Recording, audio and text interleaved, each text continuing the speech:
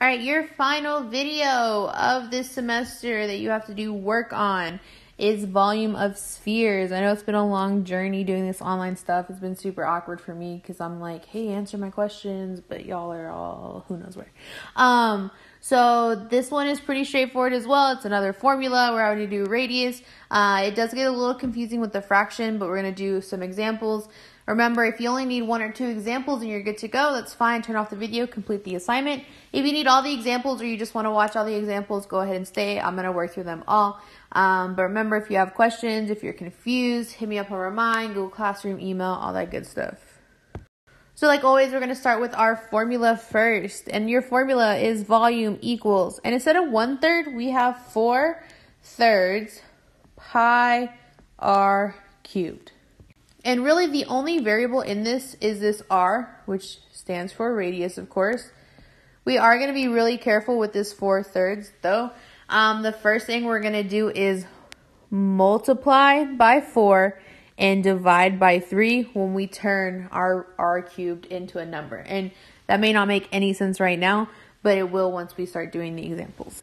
All right, so your first example here, I'm still going to write it volume equals 4/3 pi r cubed. I first need to figure out what my r is. And in this situation, I go from side to side of the circle, meaning I have the diameter. So I need to take that diameter and divide it by 2 in order to find my radius. So I take 4, which is the diameter, I divide it by 2. When I do that, I find that my radius is also 2. So I'm just going to go and plug everything in first. So 4/3 pi, and instead of r, I'm going to put 2 because that's what we found our radius to be, and you still have that cubed on the outside. So far we've been dealing with squared, meaning we multiply it by itself just the 2 times, so 2 times 2.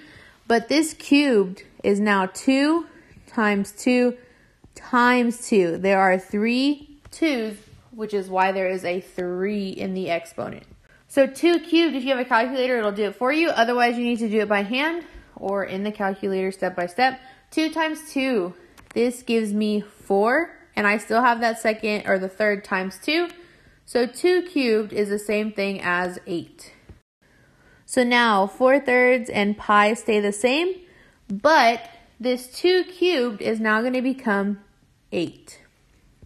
I am going to rewrite this so that 4/3 and our number are next to each other, and that pi is on the end. Pi is kind of going to be like forgotten because we're just going to carry it down through our math. So I told you that we were going to take the number we got and multiply it by the top. So I want to do 4 times 8. When I do 4 times 8, that gives me 32. And the last thing I told you to do was to divide by 3. So if you want, you can leave your answer like this, 32 divided by 3 pi. Or if you want the decimal for that 32 divided by 3, it is the same thing as 10.67 pi. So we're going to multiply our number by 4 and then divide it by 3.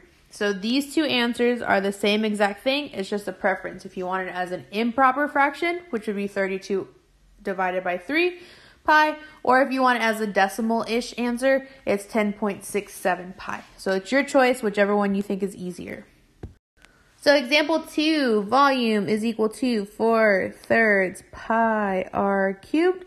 Here I give you the radius. You should see that your radius is 3. So 4/3 and pi stay the same. But I now have 3 cubed, which remember, this is 3 times 3 times 3. So 3 times 3 gives me 9. I drop down that third times 3 right here. And 9 times 3 gives me 27. So I now know that 3 cubed is 27. Remember, I want to rewrite this so my fraction and number are next to each other. So 4/3 and 27 are right next to each other. And pi is on the end. Our first step to this, we take 27 and we multiply it by 4. And when you do 27 times 4, you end up with 108. But remember, it's not just 108. We have to divide it by 3. Don't forget your pi, just keep carrying it down. So you can leave it as 108 divided by 3 pi, or it ends up being 36 pi simplified. All right, example 3. Same thing. The rest of the examples are me just working them. I go back and forth between diameter and radius. So if you understand what you're doing, you're good to go. If not, stick around and we'll keep working them. So I know that my diameter is 12. And in order to find my radius, I need to take that diameter and divide it by 2. So I find that my radius is 6. So when I plug it into my formula, 4/3 pi times 6 cubed. Remember, that's 6 times 6 times 6. If you have a calculator, you can plug it in. You may have to do it by hand if not. So then I have 4/3 pi. That 6 cubed now turns into 216. So I'm going to write them next to each other again. 4/3 times 216. Pi is on the end. Please don't forget about your pi. I'm now going to do the top. So I multiply 216 times 4. That gives me 864. Don't forget that divided by 3 though. So write divided by 3 pi. Remember, if you want to stop here, that's fine. If you keep going and you simplify the fraction, you should end up with 288 pi. I've been forgetting the units of measures, but this is meters cubed as your volume. Example 4, I introduce a decimal, so it's nothing too intense. It's just going to be a little bit of weird math. So 4/3 pi r cubed. I don't have to find the radius because I give it to you. So instead of r, you're going to put that 6.1 cubed. When I multiply that out in the calculator, I end up with another decimal. So I'm going to leave it as 226.981. Again, we rewrite them next to each other. 4/3 times 226.981. And that pi is out there on the outside. Your first step for this is to multiply 4 times our decimal. When I do that, I end up with 907.924 divided by 3 pi. When I divide that decimal by 3, I end up with 302.64 pi meters cubed as my volume. Example 5 is still a sphere, so volume is 4/3 pi r cubed. But I do give you the diameter here. So diameter is 11.8. And in order to find that radius, remember we just divided by 2. So your radius is 5.9. I can now go and plug everything into my formula. There's only one thing technically. But 4/3 pi times my r is now 5.9 cubed.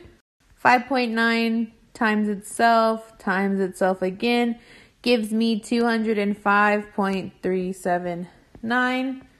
When I rewrite them next to each other, I need to remember to not leave the pi behind. It's on its own on the outside at the end. So your first step, of course, is to multiply that by 4.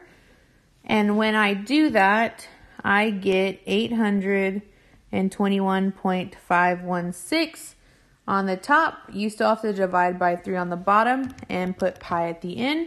When I do 821.516 divided by 3, you get 273.84 pi miles cubed as my volume. So there's 2 more examples. Example 6, I give you the diameter again. So remember, we're just going to half that. So 4/3 pi r cubed. I'm going to replace that r with my radius. When I do 8 divided by 2, it gives me 4. So it's going to be 4 cubed. When I do 4 times 4 times 4, I end up with 64. I rewrite 4/3 and 64 next to each other. Again, remember, we take 64 and we multiply it by 4 first. When I do 64 times 4, it gives me 256 on the top. We still have to divide by 3, and then you have your pi on the end as well. When I divide by 3, if you're choosing to, you get 85.33 repeating pi kilometers cubed as the volume. And then finally our last example. Again, I gave you the diameter here just because why not? So my diameter is 10, which means I take 10, I split it in half or divide it by 2, and I get 5 for my radius. When I do 5 cubed, or 5 times 5 times 5, I get 125. Again, I like to rewrite it. If you don't want to, that's your choice. I rewrite 4/3 next to 125 and then put pi on the outside. And now my first step to finish this is to multiply 125 times 4. When I do that, I end up with 500. And remember, you still have to divide that by 3. At this point, if you want to stop here, you can, or you can get the decimal-ish answer, and that gives you 166.67 pi feet cubed for your volume. Again, this assignment is also only going to be like 5 questions long. These ones are pretty straightforward. Make sure you are entering your answers on the slides.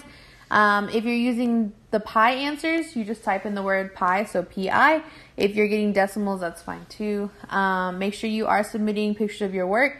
This is going to be your last assignment that you have to turn in. If you're all caught up, then you are good to go for my class. If you're not, please catch up on those assignments because you don't have that much longer to do them.